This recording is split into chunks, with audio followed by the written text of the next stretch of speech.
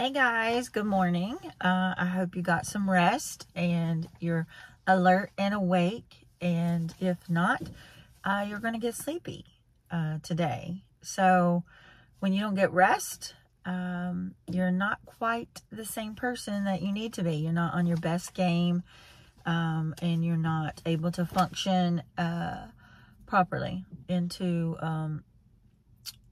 you're not your best self. Anyway, so the message today, I listened to, and I re-listened to it because it had a lot of good points, and I put that on Facebook, so my private page, Karen Carter Smith, if you want to go listen to that, or go to YouTube. It's Robert Madu. He's from Social Dallas, and he's awesome. And another one that I follow with great wisdom and insight. And the title is, I Didn't Know I Fell Asleep. And the whole message was on Eutychus falling asleep in the window. Paul was preaching, and I actually hadn't heard of Eutychus, or that name just didn't stay with me.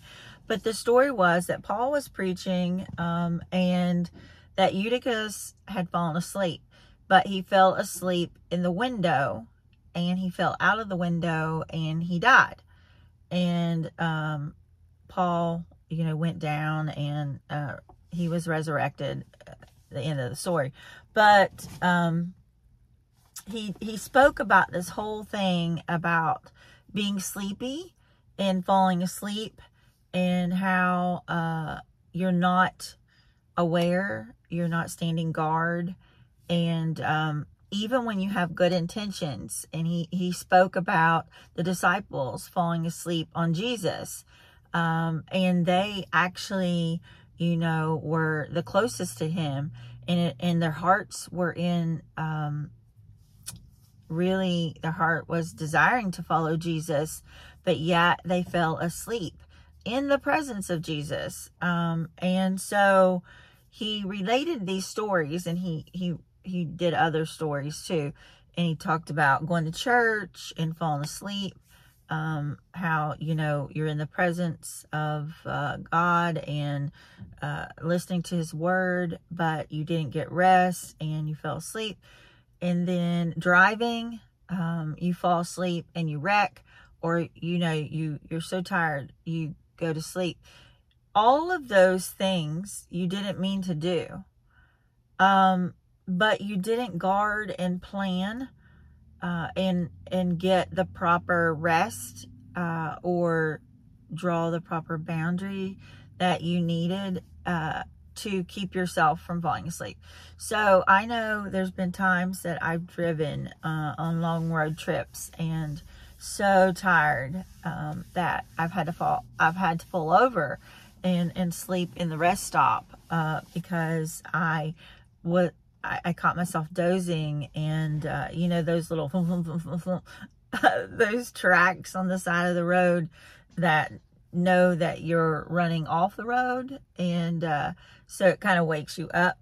But if you do not plan and prepare and put boundaries in your life, you're gonna like fall asleep. You're not even going to be aware that you're doing it either. And, he talked about boundaries in relationships with people that you're not supposed to be around. And you start questioning and saying, is that okay? Or, how far can I go before it's sin? And, you start questioning all this stuff, and it's in his message about how crossing boundaries and asking yourself, should I be doing this? And if you're asking yourself, should I be doing this? The question is no. If you're asking yourself, then you are about ready to fall asleep. And you're going to wake up and you're going to say, oh my goodness, I didn't know I fell asleep. and he related this whole message, and it's so good. You just need to go listen to it, because, I never do sermons justice. I'm only the messenger and relaying the message that I get from my heart.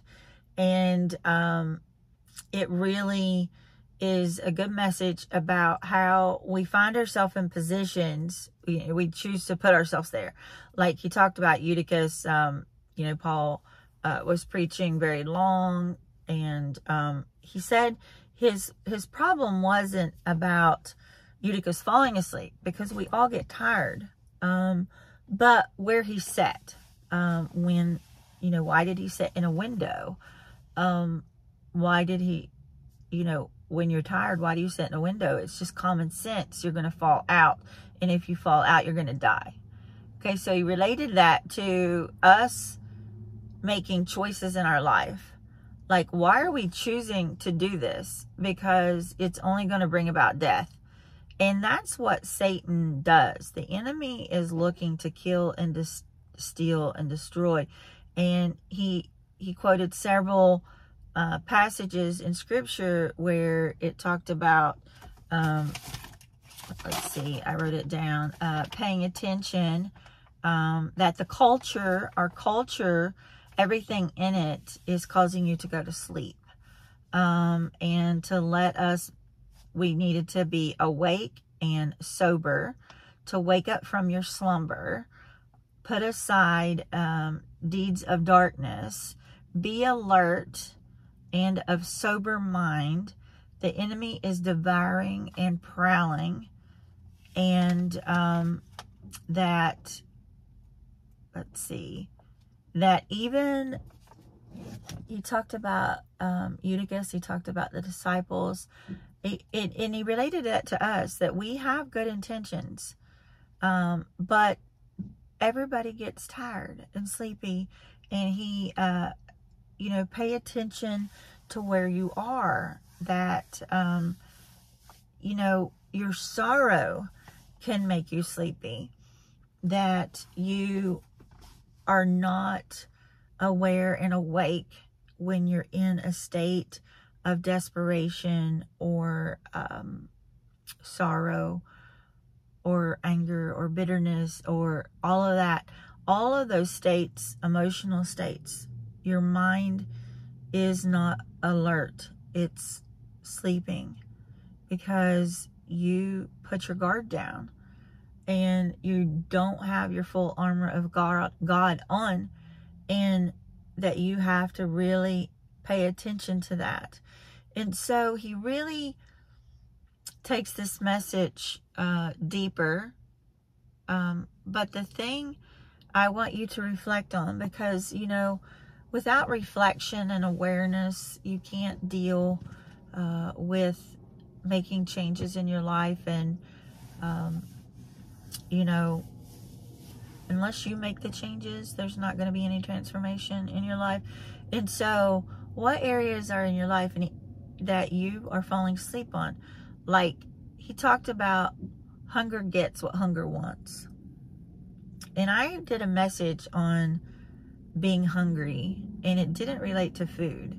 It related to the dangers of being hungry, so hungry that you will go after whatever without any guardrails, that you just need what you need and you are going to get it.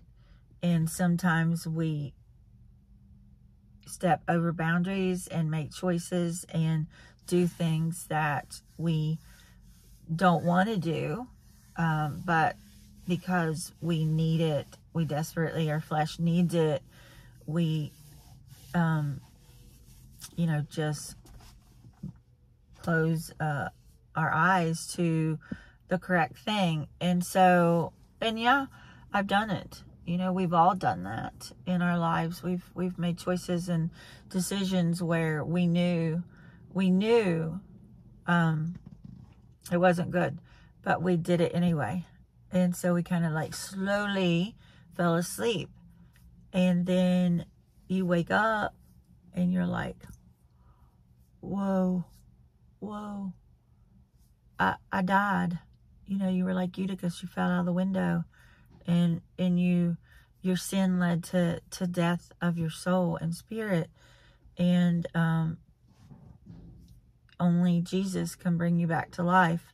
Only getting in the presence and submitting yourself to his will and his ways will revive you. And so anyway, what in your life are you dancing around? Are you tiptoeing? Are you asleep? That you're not awake and alert of where that might lead you? Are you around somebody that you're tempted with? You know, if that's the case, do not keep playing that game. Run. Wake up and get away. Your flesh is weak. And it is. And even the disciples slept in the presence of Jesus.